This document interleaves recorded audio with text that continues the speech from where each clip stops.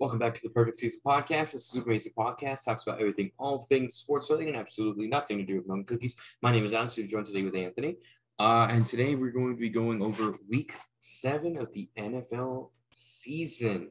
So, Week 7 of the NFL. This is possibly one of the most chaotic weeks that we've had so far. It was interesting. We keep saying. You want to know a crazy stat line? What? You know what two teams that we would not have expected to have winning records this year have winning records, and they play each other this week? Seattle. Not a primetime game. Seattle and New York Football Giants. Seattle and the Giants. Those are two teams that I would have thrown under the bus early on in the season that are doing a lot better than I thought. Seattle having a 4-3 record with arguably at the time, one of the worst rosters, even though their roster is pretty much the same. They've gotten a lot of draft capital, especially from the Russell Wilson trade, and they've certainly acted upon that. And the Giants, Brian Daboll has completely revolutionized that team. And I never in a million years would have expected the Giants to be 6-1 right now heading into Week 8. I mean, who would have thought, like, the New York Football Giants, what, 6-1 or 6-2? 6-1. Like, who would have, if they could be undefeated if they beat the Cowboys? But if is a big key word. Yes. And now that we're halfway through the season, we are not even halfway through the season. Well, not halfway through, almost halfway through. Almost, yes. Almost halfway through. I'm calling it. I'm calling the Giants make the wild card spot. Honestly, I would, as crazy as it sounds, I would have to agree. The four divisional winners of last year all have a 500, if not a losing record right now. The Green Bay Packers are currently 3-4 with a horrible loss to the Commanders at home. Who would have thought? Who would have thought that the Packers organization is? Who would have thought my Bucks would have lost to the Panthers? The Bucks lost to the Panthers. They're now 3-4. The Rams play this week. So the Rams didn't play this week. They're still 3-3. San Francisco lost to Kansas City. They're 3-4. Nobody. That was a good game. Which was a very entertaining game, to say the least. There's a lot of teams that were doing really, really well last year. Hell, the Raiders won. The Raiders won. The Raiders needed a win. I'll be at the Raiders-Jags game. Yeah, and that'll be next week. That'll be interesting now that James Robinson's on the Jets. Yeah, and that entire backfield because is Breece Hall tore his ACL. Unfortunately, the person he was having such a good. He was gonna win Rookie of the Year. The person that I would have picked to win Rookie of the Year, unfortunately, tore his ACL playing against the Broncos away in Denver. I highly doubt this is gonna happen. It's like a 0.111% chance a Giants-Jets Super Bowl.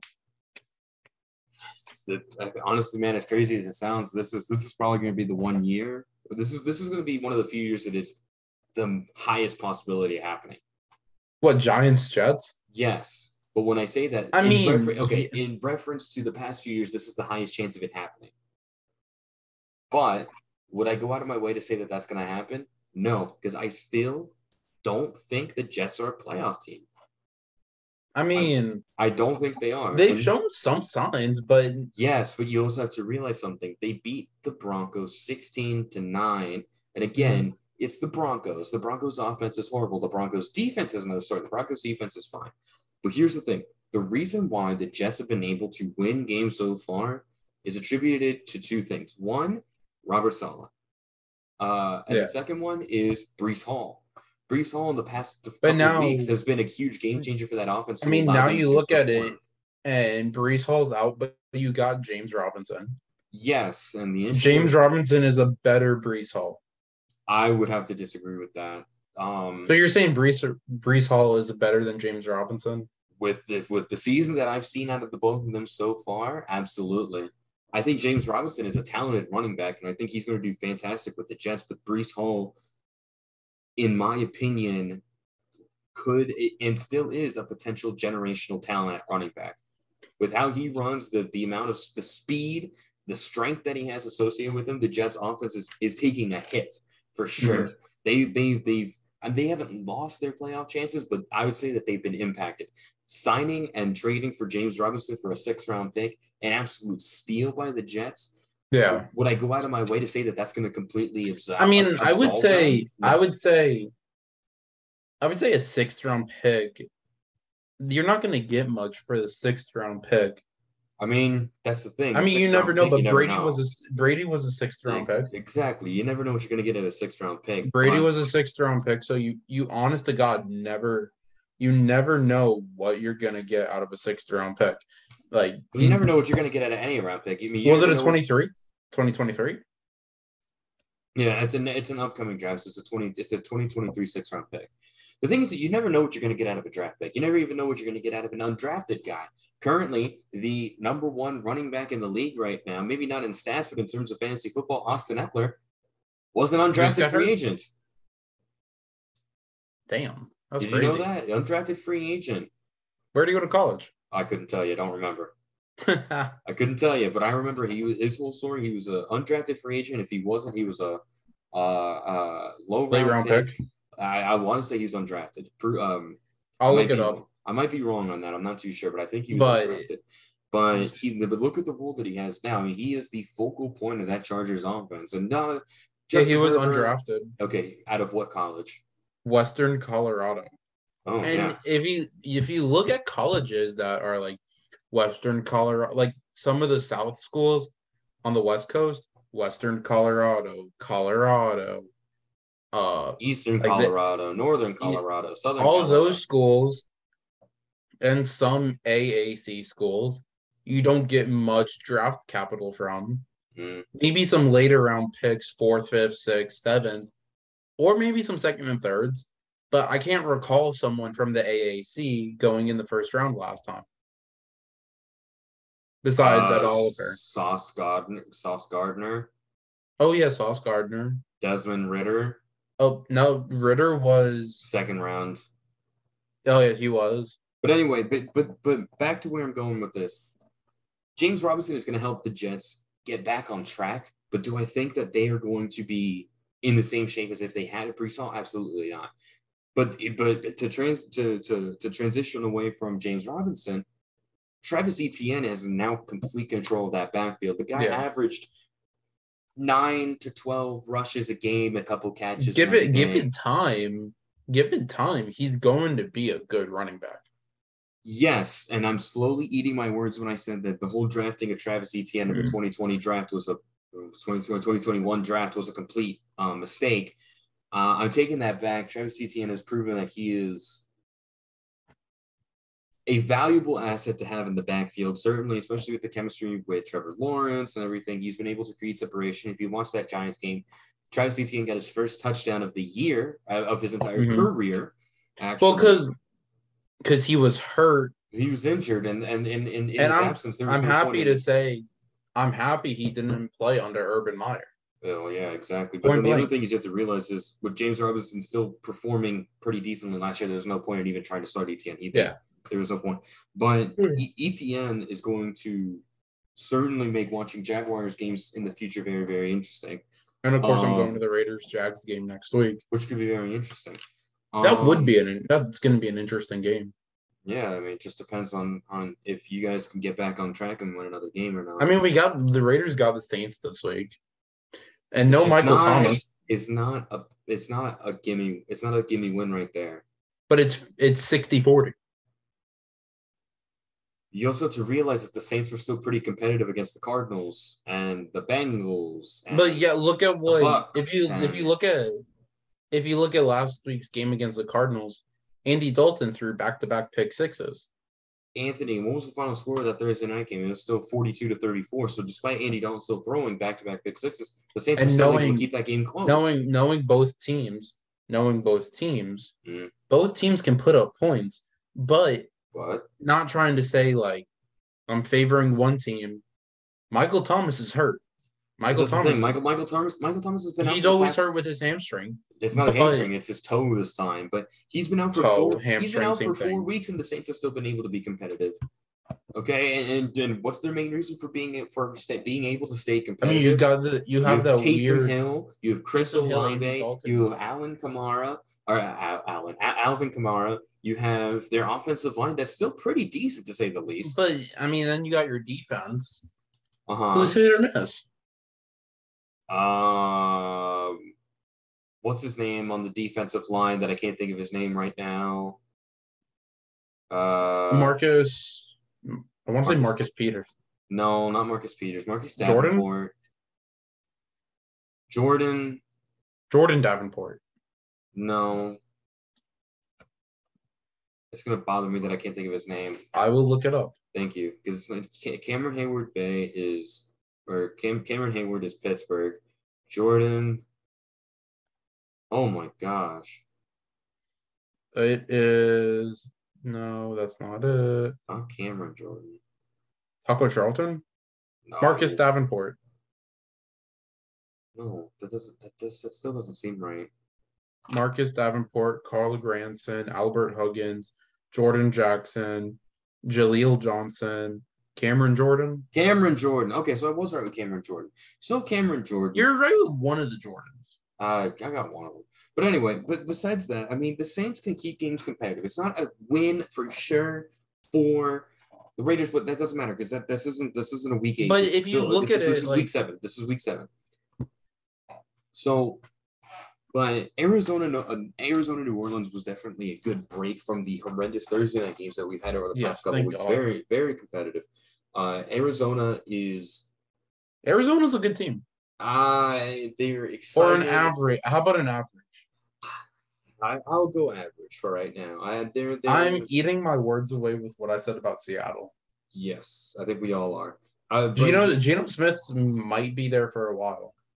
It wouldn't be the worst case to keep Geno Smith there for a couple Drew of years. Lock back to Denver? Nah, not Drew Lock back to Denver. They'll probably keep Drew Lock just in case to see if they can develop him a little bit more. Or Geno Smith gets hurt. Yeah, you never know. I mean, Drew Lock is not the worst starter to have, to say the least. How would I take it? I'd rather have Drew Lock than half the quarterbacks in this league. I wouldn't say half. I would say a less decent than number. I would say maybe at least a good 10. Yeah. 5 to 10. Okay, let's see. So yeah, no, but having DeAndre Hopkins back for the Cardinals has been a huge. That was a big huge thing. 10 receptions, 103 yards in his season debut against the Saints defense. Now, if you want to talk about last night's game, Alex, are we worried about New England and if Bailey Zappi is the starting quarterback, or are you rolling with Mac Jones? The thing is that with the whole quarterback situation and with the Patriots is you have Mac Jones, who kind of didn't really start the season too well. He had a Cinderella season last year. The thing is that I said this about Mac Jones, and this is a good and a bad thing. Mac Jones is painfully average. He's just another Alabama quarterback. Alabama quarterbacks do not produce, besides Jalen Hurts and Tua. I was about to say, the Alabama quarterbacks can't produce, but the past two Alabama quarterbacks besides Jalen and Tua. But Mac Jones, he's only in his second year. I wouldn't call him an Alabama quarterback or the average. I'd call him another Kirk Cousins. That's what I would call him. No, I'd call him Kirk Cousins. Maybe. I'd go Kirk Cousins. Jimmy Garoppolo. No, because Jimmy Garoppolo can still win games, even though you don't think he should. Here's the thing with the Chicago Bears. They put up 33 points against the Patriots in Foxborough, something I never in a million years would have guessed. Mac Jones had a really not the best start. He got injured. Bailey Zappi came in, and he's their first pass through a touchdown. Yes, he did, especially for this game. But he came into the Green Bay game, lost the Green Bay game, went 2-0 against the Browns and the Lions, I want to say. So two not really impressive teams. And then you have him come in against the Bears. He can't really get it done.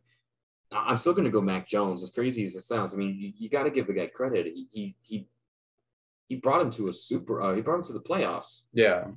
Okay. So, but if you're talking about, are we still talking about the Mac Jones controversy? Let's move on from the Mac Jones controversy. Okay, we can talk about. Let's go into some of the other games. We had Baltimore, Cleveland. Baltimore won. Yeah. Not overly surprised by that. The Ravens have had multiple weird starts, but they're kind of getting on track. Cincinnati beating Atlanta. That was Joe Burrow's back.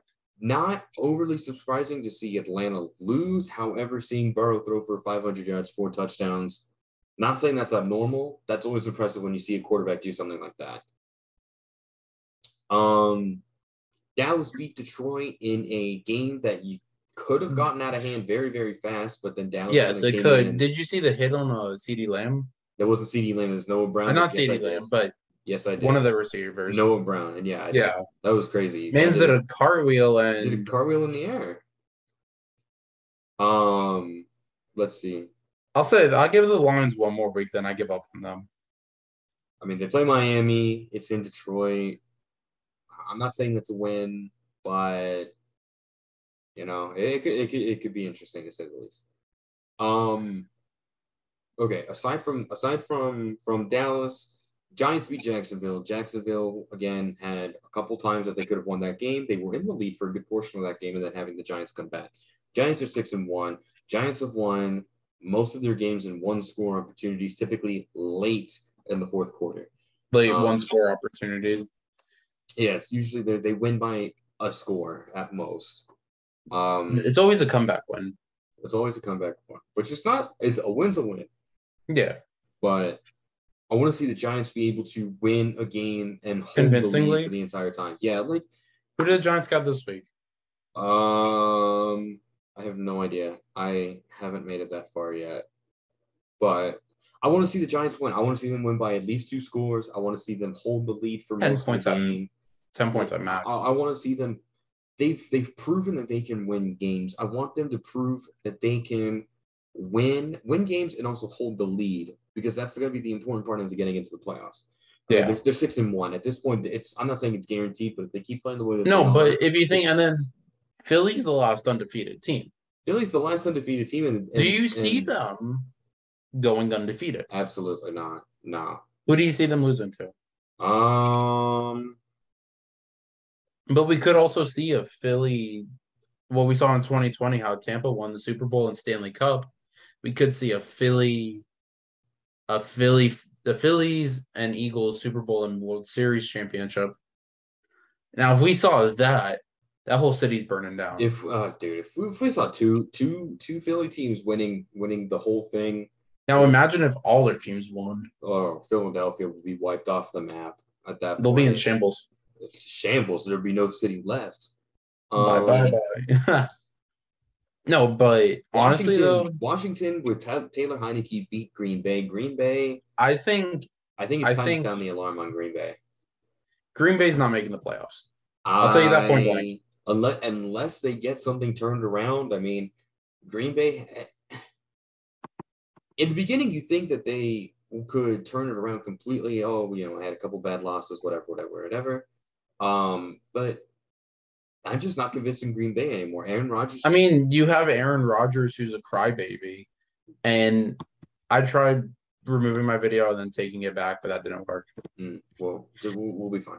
Yeah, but you have Aaron Rodgers who wants this, that, whatever, and complains about his receivers. He complains about his receivers not being able to catch the long ball. Yeah, but he's the one that wasn't there in OTAs. Remember, he skipped OTAs.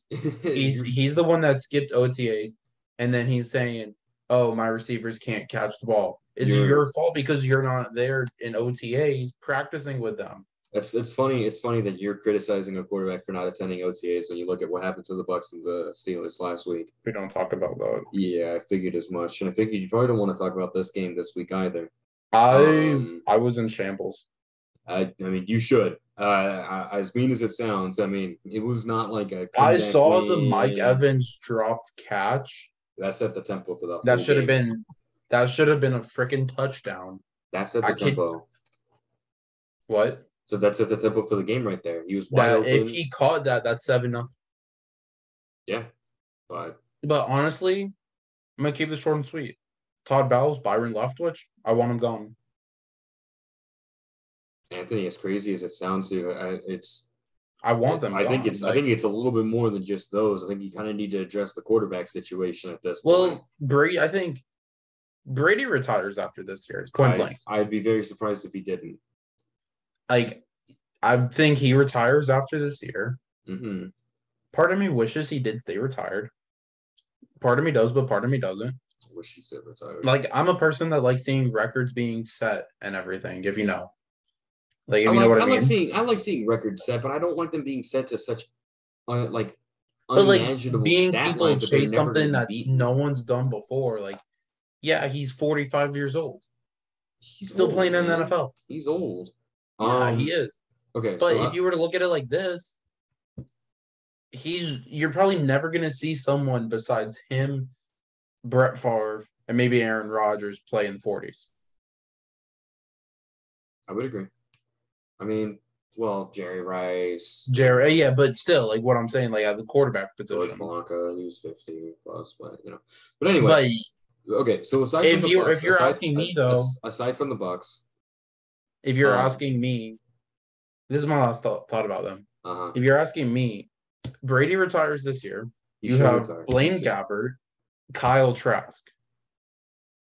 Now, I've been redoing a lot of reading. Some people are saying they see our next quarterback not even on the team already from another team, a veteran quarterback coming into the team, or we draft someone. And I've seen names of Anthony Richardson, which I do not want. Anthony Richardson is not a top 5 prospect. No. I've seen names of Jaren Hall out of BYU. I've seen good things out of him.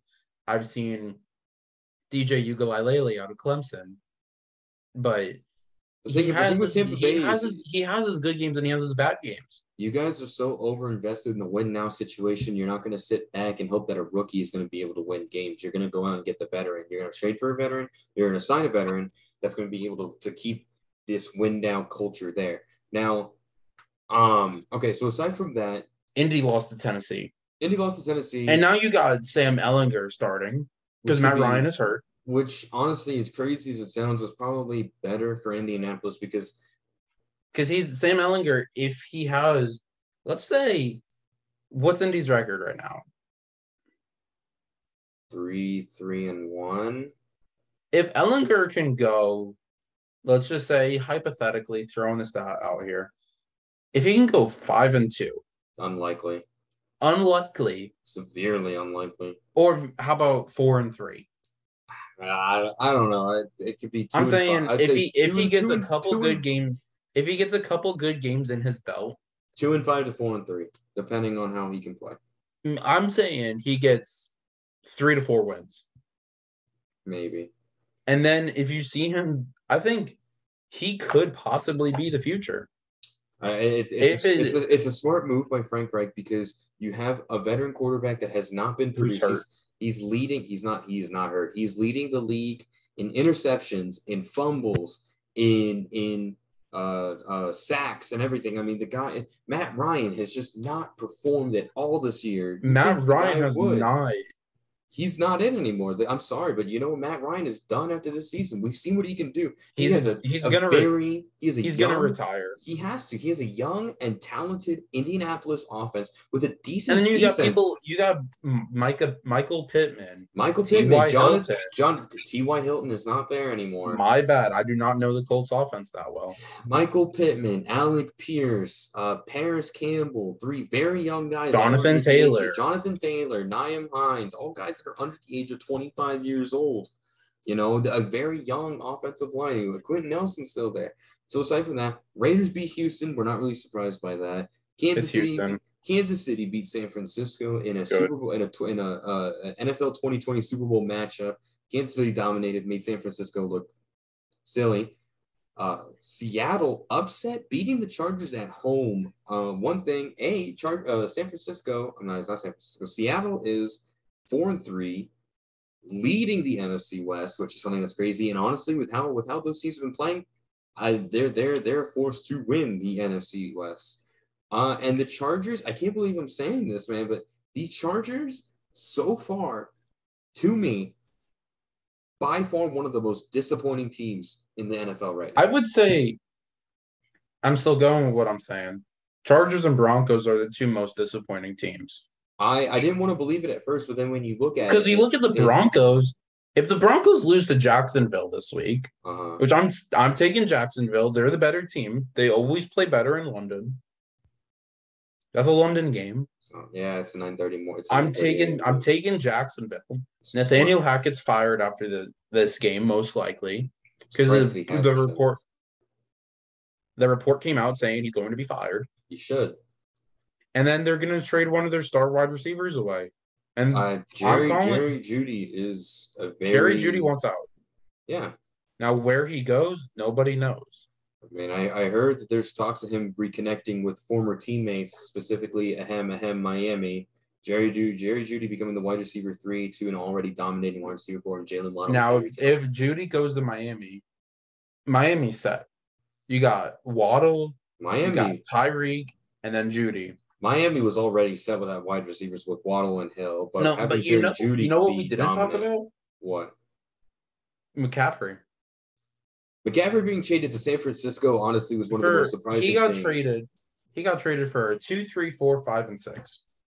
Yeah, all this year, I believe. Maybe I think those later round picks are next year.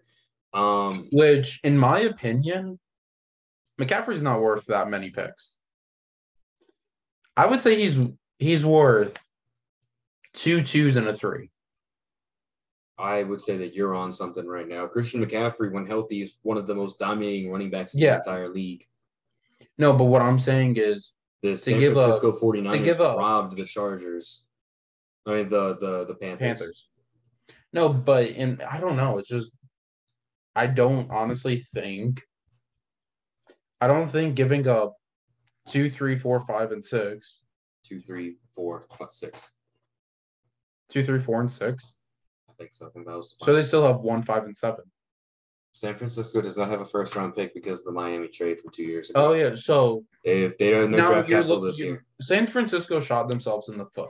I would disagree. This is my last thought about San Francisco. There's going to be a couple things that could happen in next year's draft. They trade back into the first round. They won't. They have no draft capital to do so. They won't trade back into the first round. No. You don't have a pick until this third day. Maybe, depending on what else they have hidden away, I can tell you. But as of right now, there is a small possible way they could trade back into the first round. Well, yeah, they had to trade away a player, but you would probably trade Anthony. San Francisco won the trade fair and square. I mean, because they got McCaffrey. They got a top 5 running back. They just got to figure out how to use them now. Top 3. Top 5. Yeah. Okay. Yeah, 5. I'd put 5. Who would you say before? Jonathan Taylor. Saquon went healthy. Nick Chubb, Austin Eckler. That's about McCaffrey. Yeah, and then McCaffrey. Okay, so yeah, Miami Lions. No, Miami Pittsburgh. Miami Pittsburgh was a decent game. Miami won. Tua's back. Tua's back. Thank you. Flipping God, we needed that. Yeah. Kenny Pickett's good at one thing: throwing picks. It's right in his name. Yeah. Ow. And with all that being said, thank you so much for watching. We'll be back with our prediction video very, very soon. As of very, very soon. I mean, like right now. Leave a like, leave a comment, subscribe. You know the gist. You know the deal. But with all that comment being said, what you think was your favorite game of this past week. Something like that. Whatever. Just comment. A comment helps, you know. Yeah. But with all that being said, thank you so much for watching. We'll be back real soon.